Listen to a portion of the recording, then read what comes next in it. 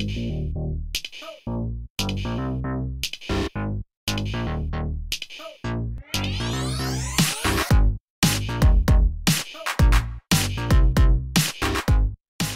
question I get asked very often is reel maintenance.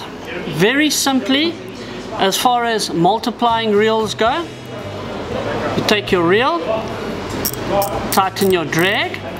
Basically what happens with the drag system is the compression washers push against the actual drag and seals the whole lot. It pushes it, of course increasing the actual drag washer, and now what happens is it stops any water from getting into it. Okay, so first thing, tighten your drag. Second thing, take lukewarm water with a little bit of soap, not too much, just a little bit of soap.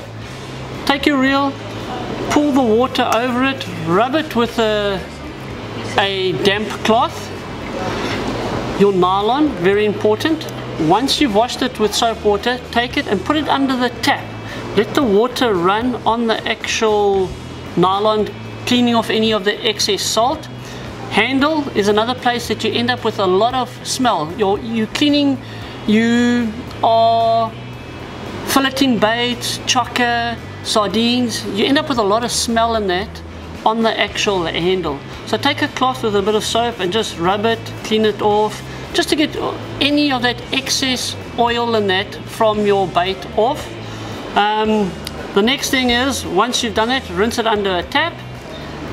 Take a cloth,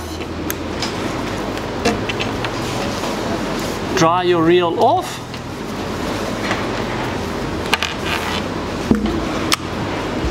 loosen your drag and place it in your cupboard. Leave it for 24 hours, take it out and then put it into your reel cover. What happens is, if you put it straight into your reel cover, all the moisture that's still on your reel gets trapped inside the cover, and it basically exacerbates the problem with corrosion. The moisture gets trapped inside and you have a lot of corrosion. So leave it for 24 hours in a dark, cool place before you actually put it away in your cover. Lubrication ports or things to lubricate once it's been dried and that. On most multipliers, very simple. Most of your handles have a little hole in the top there. You can squirt a little bit of oil into the handle. Always clean off the excess oil because you don't want it to get onto your bait when you're actually working. You can also drop a little drop of oil over here, which just lubricates that area a bit.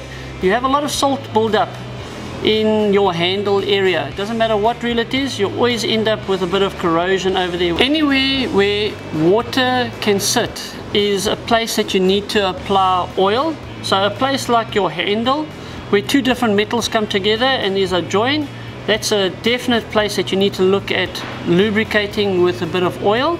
Obviously clean it off afterwards again. Normally there will be oil ports somewhere around the reel that you can lubricate your reel. On most of them it comes on the shaft, which will be this place here. You take that off.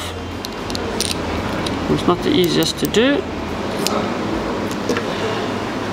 What happens is your shaft runs all the way through your spool. You normally have bearings in that area there, so take 1 or 2 drops of oil, drop it on top of your shaft, which is that little part there, let it run down, turn it around a couple of times just to get the oil to work in.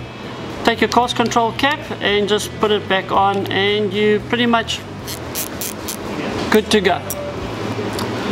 With new technology that's coming forward every single year, and Dower throws a lot of R&D into oils and ways of lubricating reels, you do not need a lot of oil to lubricate your Dowers these days, guys.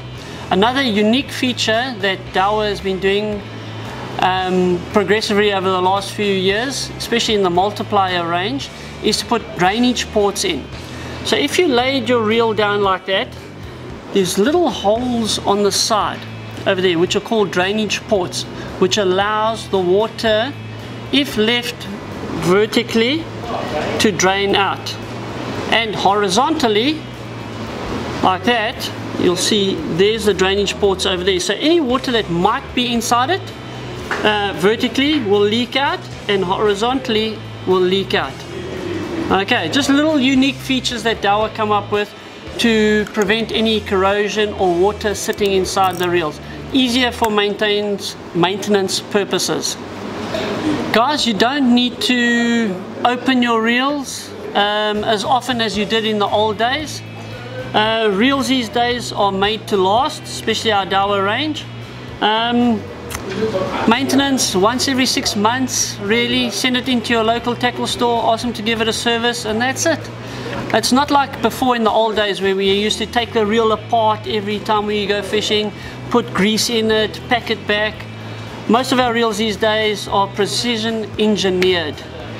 Low maintenance, very important, and Dowa strive for that.